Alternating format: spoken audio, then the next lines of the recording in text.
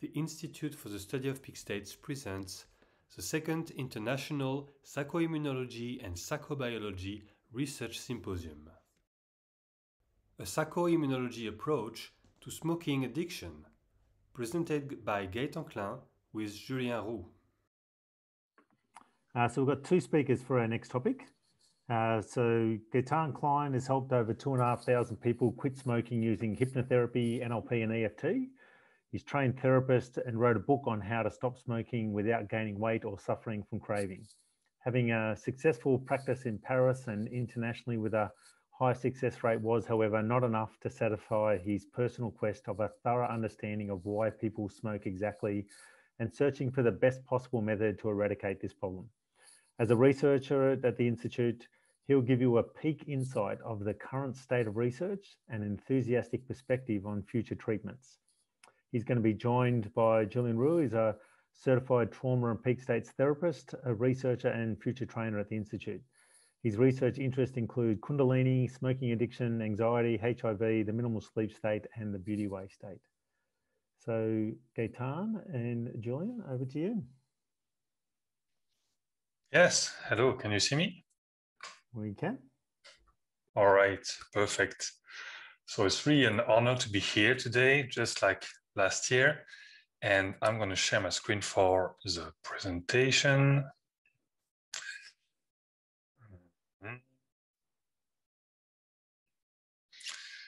All right, can you see it? Yes. Okay. So hello, everybody, and welcome to this presentation on smoking addiction. And thank you for joining on this quest for understanding the root cause of tobacco addiction, which personally has been a quest for me for the last 10 years or so. And I'm going to present today the results of our team. And the team is composed of Dr. Mary Pellicer, Julien Roux, Rita Ibrahim, and myself. So why is it important to talk about tobacco under research? Well, because tobacco kills 8 million people each year. Yes, each year. That's a lot of people. Last year, in 2020, 60 million people died on Earth. Of the 60 people, 8 million was because of tobacco. So it's a big deal. If you compare to COVID-19, I think it killed less than 3 million people so far. So tobacco kills a lot of people every year. It's a big problem.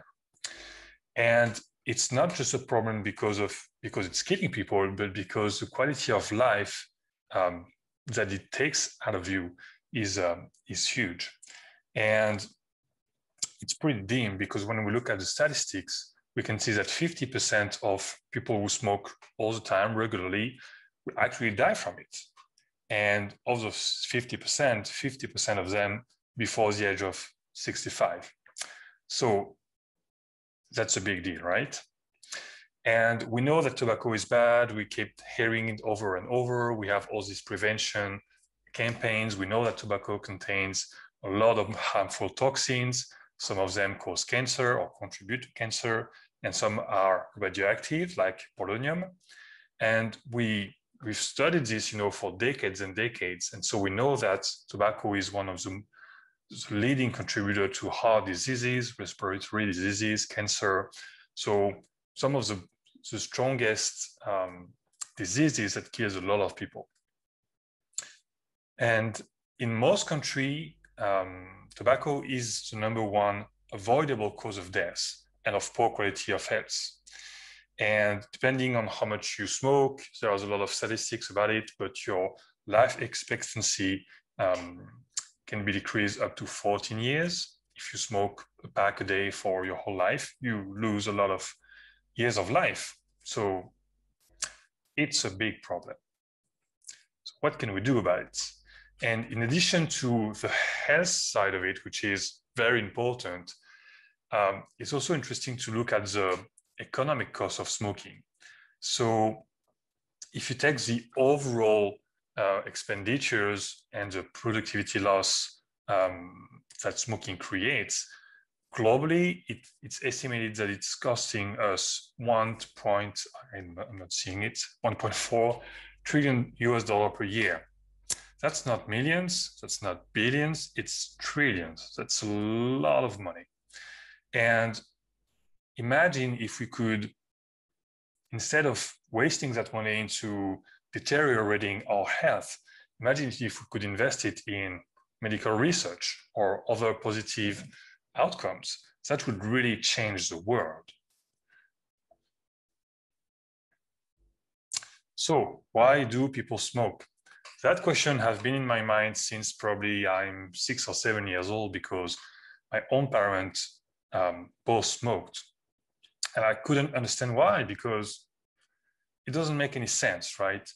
It's ruining your health, you're aging faster, you can have horrible diseases, it costs you a lot of money, and it stinks. But people still seem to love it. However, for people who are non-smokers, when you look at smokers, you just don't understand why they're doing this. It doesn't make sense. It's really bad. So it's always been a question for me to understand, why do people harm themselves? Because it's not logical. Why would you harm yourself? And I could not understand the benefits that they seem to be getting from it, because rationally, there is no benefit to smoking, right? You're just injecting yourself a lot of toxins. So what was the cause of it, really? And that had led me on a road to understanding this and studying different models. So if you want to understand the cause of addictions in general, you will generally stumble upon different models depending on where you study this. And depending on the paradigm you have, the tools, and the model you use, you will see a different side of addiction and try to understand and make sense of it within that paradigm. And generally, people who study addiction are either psychologists or biologists, or sociologists a little bit sometimes, but mostly it's divided between psychology and biology. Let's take a look at it. So is it psychological? Would people be smokers and get attached to smoking because it's in their mind, in their psychology? Well, there's a lot of arguments that would say, yes, probably, because there's a lot of psychology in the relationship that people have with smoking. And very often, if you talk to smokers, they would say, you know, smoking helps me, it relieves my stress, it helps me cope with my emotions. When I'm feeling lonely, I smoke and I feel better. When I'm frustrated, I smoke and, I feel better. When I'm anxious, nervous, it makes me feel better. It makes me feel better, whatever the emotion I'm having trouble dealing with, actually. And if you go deeper into that, people will tell you sometimes, actually very often, that they have an affective link to cigarette. Like cigarette is almost their friend. When something is going wrong in my life, I can always rely on cigarettes. Cigarettes help me. Cigarettes are always there for me. They never disappoint me. They talk about it as if it's a real person, which again doesn't make sense for non-smokers, because it's just an object, right? But people have such a strong relationship with it that it explains, it's almost as if they're in love with a cigarette sometimes. And if you go even deeper in the psychological layers, you very often find that people identify themselves with being a smoker. And they would say, you know, I'm a smoker. I've always been a smoker. I will always be a smoker. That's just part of my personality. My dad was a smoker. My granddad was a smoker. In the family, we're all smokers. Or they will tell you things that show that they identify with this very strongly. So, of course, if people have this identification or this affective relationship or all these psychological reasons to hold on the addiction, they get very addicted. Because if it helps you become more confident, relieve stress, feeling less bored, or if it helps you initiate seduction with people or feel better in a group, it has so many positive benefits that, of course, you do it and you do it often. But again, it doesn't make sense, right? Rationally speaking, why would it do that? Why would smoking something make you feel so many positive emotions?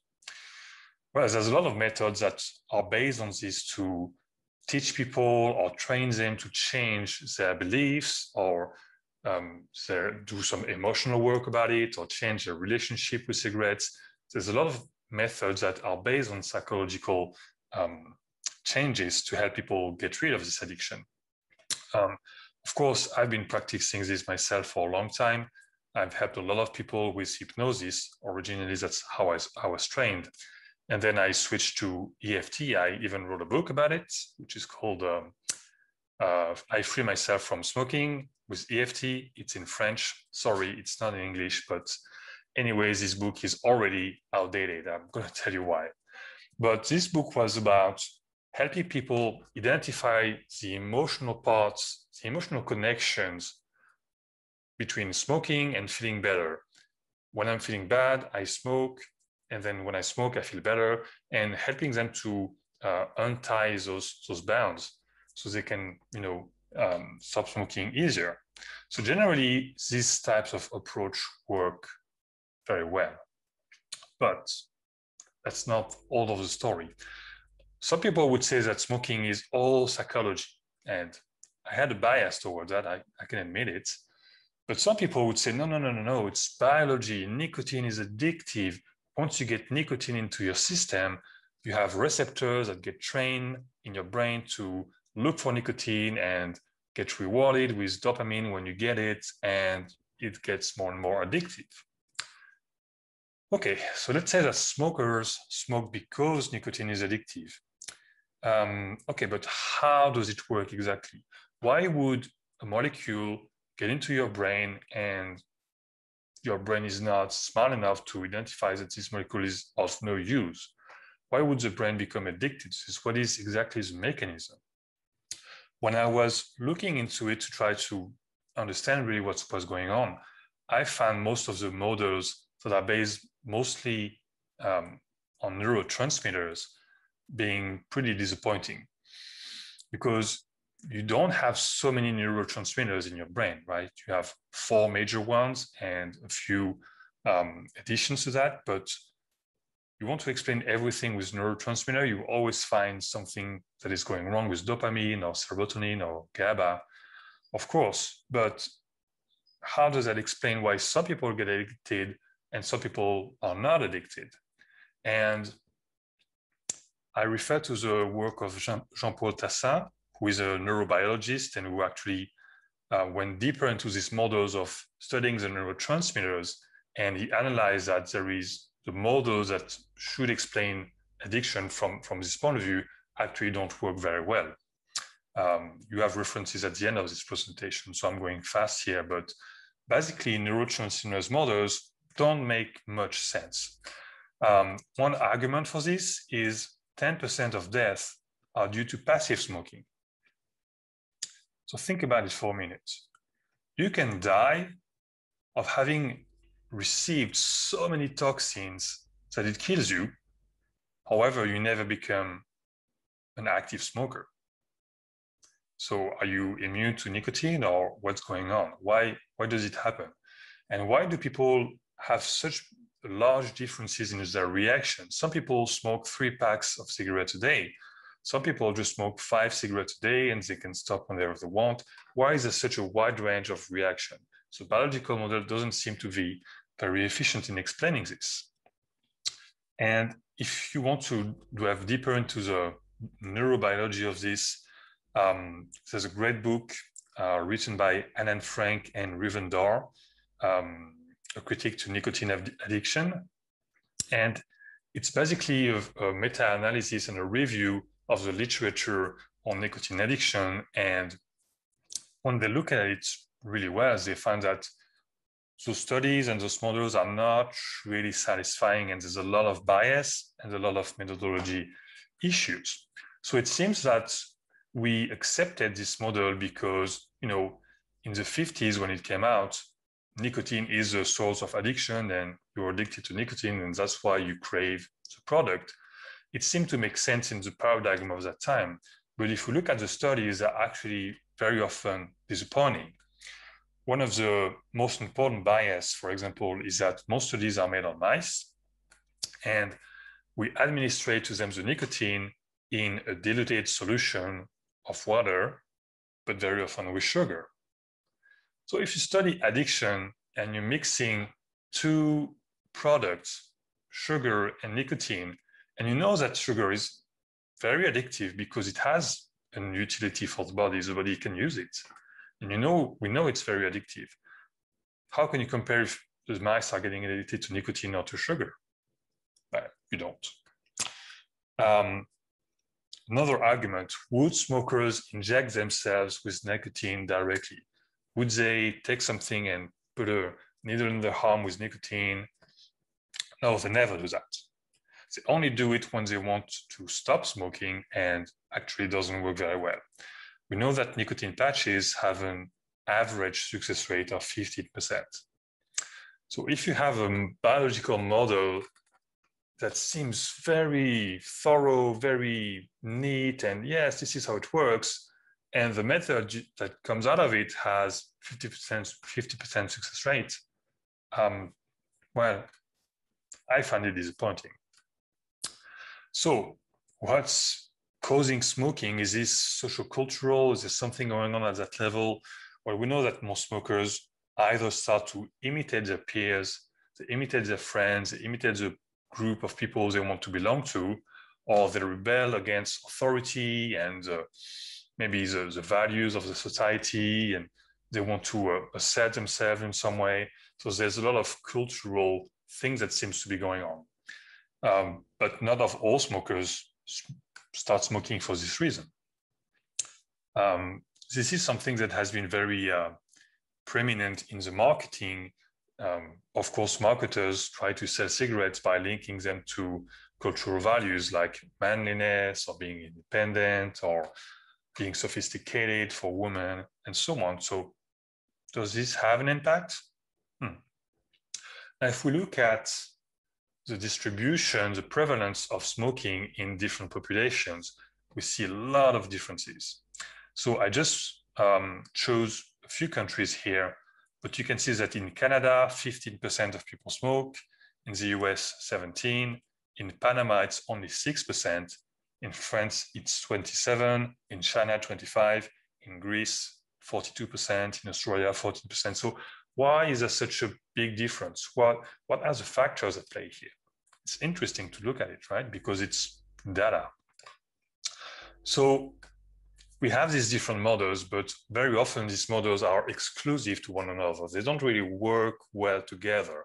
So you're kind of having to choose between one of them.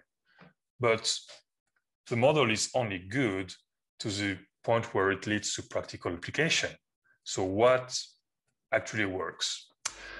So I found a very in-depth meta-analysis that compared 633 studies on almost 72,000 people. So what you have to look at here is the mean quit rate. This is the number of people who quit smoking after they've done something. And the most efficient method to stop smoking, you know what it is? It's to have a heart attack. Cardiac patients, that means people who had a heart attack. So if you smoke and you have a heart attack, if 100 person would have a heart attack and they're smokers, 42 of them are going to stop. And they have a good reason why, because if they keep smoking, they might have a second heart attack and die. But 58% still continue to smoke. That's pretty dim and pretty sad that the best method to stop smoking is to go to the point where it almost kills you. Now, the second best technique is hypnosis. That doesn't surprise me because I've been trained in hypnotherapy. I've been using it a lot. It works pretty well. However, the mean quit rate is still 36%. And honestly, that's disappointing, right? Because we've seen before that smoking is such a big issue that it's a big health problem. We want people to quit. But if you only have 36%, that means that a lot of people are still addicted. So the methods are not working very well. Another method that is working is having pulmonary diseases. So it's mostly obstructive chronic bronchitis, it means you'll suffocate to death. If you go to this extent, well, there's a 34% chance you will quit smoking, but again, 66% of people keep smoking. So you can look at this method. Acupuncture works pretty well. Aversion techniques work pretty well. And then you have educational techniques that work a little bit. And then you have the very disappointing ones. Medication was very promising when it came out, but actually it only works in less than 1 out of 5 people. And nicotine gum also are in this category. And the worst method is to listen to your physician if he has no knowledge of addiction. That's actually the worst method. But overall, all of these methods, the best of what came out and was created, everything is averaging 26%. So that's really bad. That's not enough. So there's a critic to this because this meta-analysis is 30 years old. I didn't find something that was more recent. Hopefully things have progressed in the last 30 years, but I'm not aware of any other meta-analysis that's more recent. Anyway, 30 years ago, things were not very bright. So as a conclusion to that, neurobiology has not found the correct model and the efficient solution for smoking addictions yet. I'm pretty, strong on this, but I mean it. If only a quarter of people stop smoking and the three quarters keep smoking, your model is not just very efficient. So we have a great model and we have made great breakthroughs in other diseases, as you've seen before in the conferences. So we thought, what if we look at it? What if we look at addiction from the prism of subcellular psychobiology? And actually, we've had data and experiments on addiction years ago. The premise here is that we study what's going on inside our cells. And we think that the body problems and the neurological problems very often originate from cellular problems. So instead of looking at the brain and trying to understand the addiction in the brain or something else, we look inside the cell. That's basically the model that we're using. So I'm going to hand it over to my colleague, Julien, who leads a research team on this. But the goal was to find and to test the hypothesis, could subcellular biology give us a model that explains all the data we've seen in other categories? So Julien, are you ready? Yeah. So indeed, we find 2 pathogens that seem to be responsible for the smoking addiction. So that will explain the psychological aspect of that, the biological aspect, and also the sociological aspect of the smoking, in fact, because that creates an addictive behavior for people to smoke and smoke.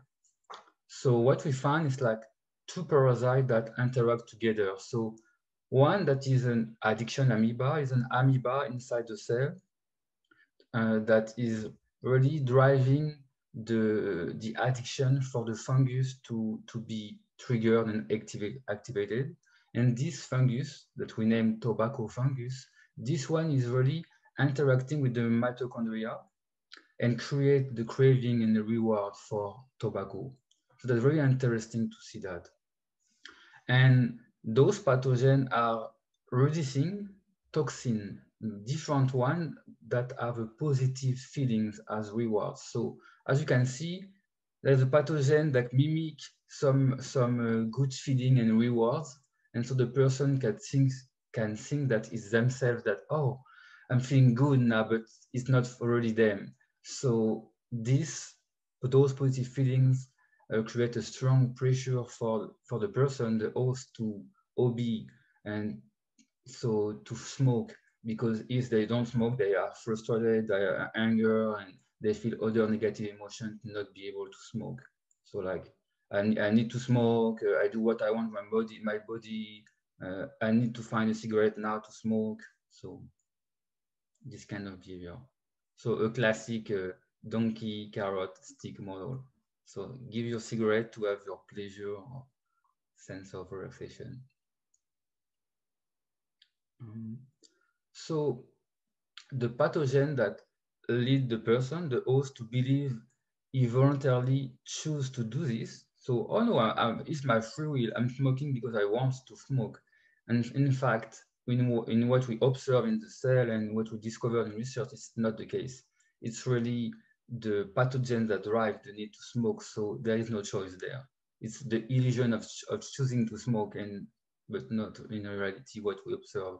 So our model suggests that all emotional and behavioral aspects, so identification to I'm a smoker, habits, lack of willpower, I can't resist to smoke right now, I need to smoke, are already secondary or post-rationalization and will automatically set off once we get rid of the pathogens. That's our theory. So one of the main things is the fungus, the tobacco fungus, is in some way affecting the mitochondria metabolism, really disrupting it by sending some little fungi that will attach to the mitochondria and disrupt his way of getting nutrients and creating energy. And we know that mitochondria are linked to solar plexus, breathing, and energy production. So that would explain also the craving for smoking, specifically because there is a sense of the breathing and inhalation linked to the mitochondria and this aspect. Also, we know that nicotine is a stimulant for the nervous system, but also it affects the mitochondria. So there is a link there. It's also similar to caffeine, the way the brain is reacting to nicotine. So, like we said previously, for us, the behavior to smoke, for us, it's a pathogen behavior that we are experiencing. So quickly, because the time is pretty gone now, so we can see on the left the addiction amoeba. So the red thing is the addiction amoeba that drive the blue thing that is the fungus. And this fungus is releasing fungi that will attach to the mitochondria. You can see the stuff. And yeah. And so like I said earlier, the tobacco fungus is really enmeshed into the primary cell nuclear membrane. And from there, it sends fungi to the mitochondria to collect nutrients. That's what we think. And also interesting stuff that we observe is like when someone smokes, it seems like the smoke is like going to this fungus. And like the fungus is breathing the smoke, like the behavior of smoking. So very interesting.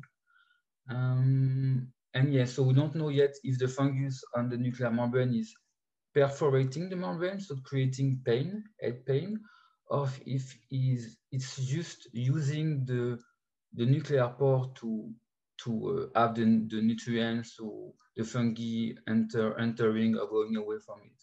We need to research on that. So again, a quick review of that.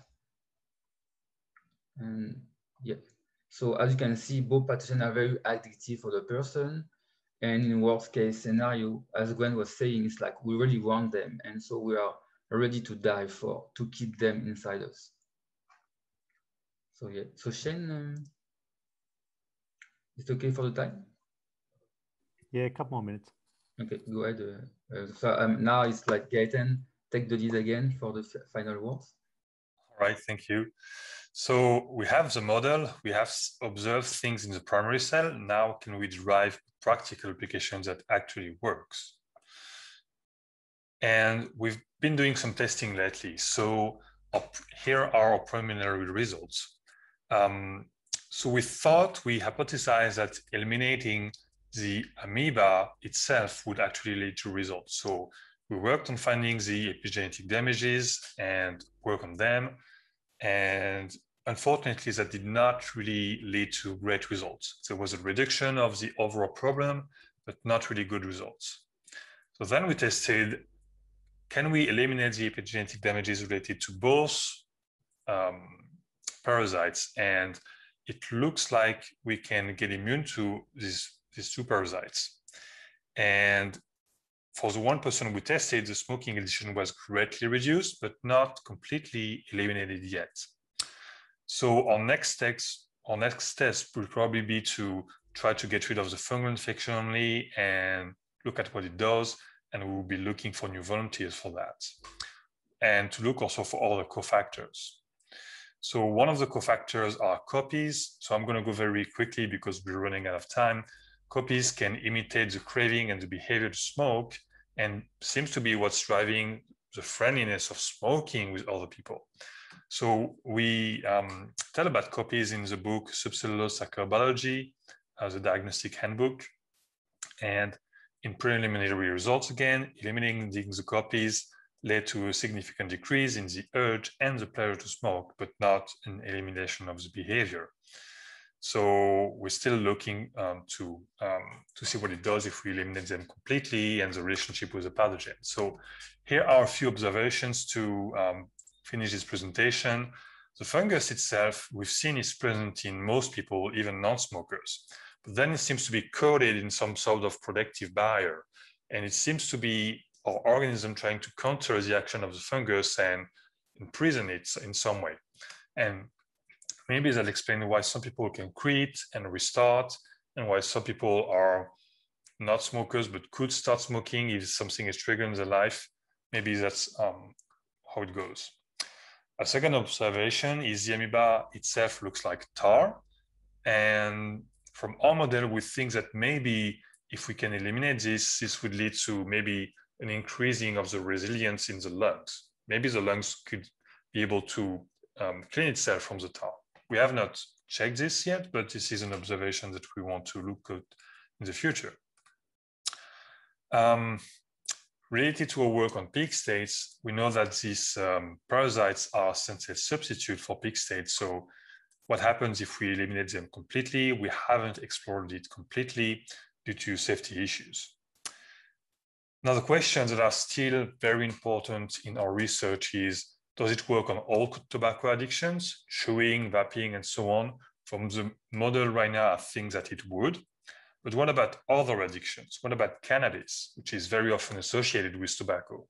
What about sugar? We know that a lot of people who are addicted to tobacco are also addicted to sugar. Is there a link, or is it just correlated? And what about the other addictions? We haven't had time to look into it, but this is definitely something we want to do in the near future. And again, it seems like the fungus is collecting nutrients from the mitochondria. And does it explain why people smoke? We're not sure exactly, but it seems to be the dynamic. So we want to verify that.